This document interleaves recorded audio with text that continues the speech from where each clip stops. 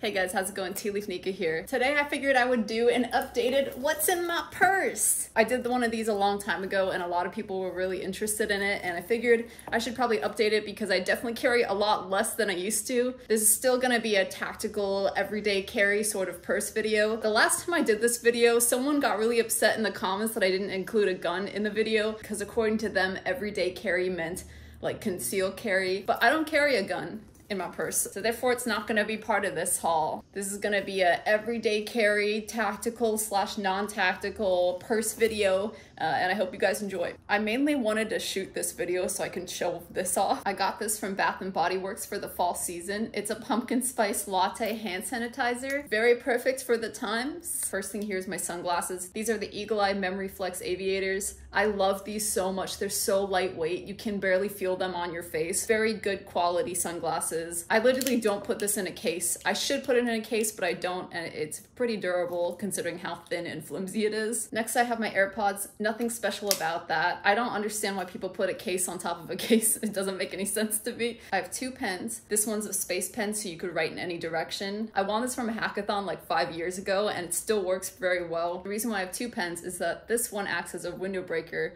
There's a little window breaker on this tip, and on this tip, here's an extra pen. So this isn't the primary pen that I use. The reason why I carry a window breaker is because I've seen too many videos of people trapped in cars, whether it be due to accidents, maybe a kid or a pet is stuck in a car, maybe a car is sinking in the river.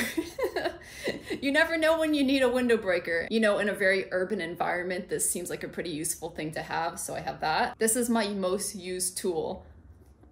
This is insect forceps. The reason why I have insect forceps is because I work as a honeybee biologist, okay? There are so many bees in the area where I live. Every time I see bees inside, I literally take it and put it outside with these forceps. The reason why I do this is because people can be allergic to bee stings or wasp stings, so if I could be the one to remove that threat from the situation, then I'll do it. I've done this so many times. I literally did it at a bookstore yesterday. Next, I have an all-weather notebook. I don't really use this too much because I just write notes on my phone. I mainly take these on runs, actually. Like when I want to just kind of solve a problem in my head as I'm running, I take a pen and a notebook and I'm literally like running with it because this doesn't get messed up by my sweat. So like if I come up with an idea, I just write it. Of course, I have my gold Starbucks cup holder. I feel very elite owning this. They don't sell these anymore. Whenever I go to Starbucks, they go to put the cardboard one on and I'm like, it's okay, I have my own. Next, I have a Benchmade knife. I need to sharpen this knife, but you know, knife's very useful. I don't carry the heavy duty one that you saw in the last video.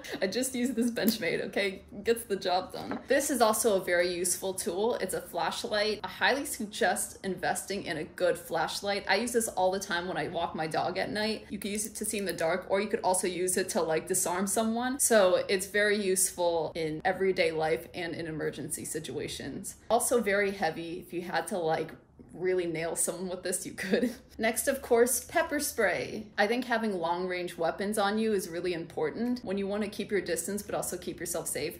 This is really useful in dog attacks too. There's so many instances where people think that they could just walk their dogs with no leash and then Mr. Fluffy goes and attacks another dog. I don't condone animal abuse or hurting animals, but I also feel like we can't be ignorant to emergency situations. Yes, dogs are our best friends, but they can also be a big threat along with other big animals, so we don't want to be ignorant of that. Next, I have my keys. Some tactical things on my keys is a whistle. You never know.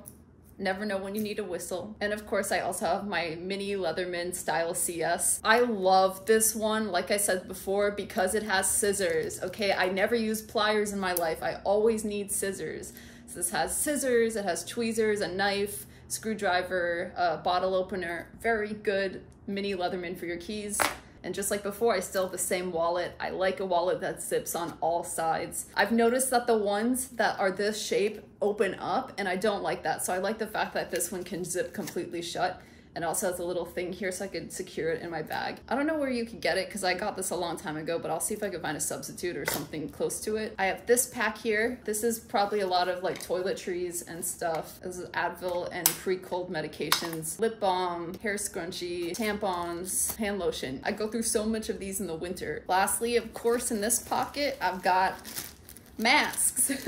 You never know when you need masks, and you know, if an establishment requires masks, I'm gonna respect it instead of making a scene like an idiot. I also have a first aid kit. I got this from a camping store, really useful. All right guys, I hope you enjoyed this little video. Like I said, I'll try to have everything listed down below, or anything that's very close to it, so you guys could start being a little tactical in your purses as well.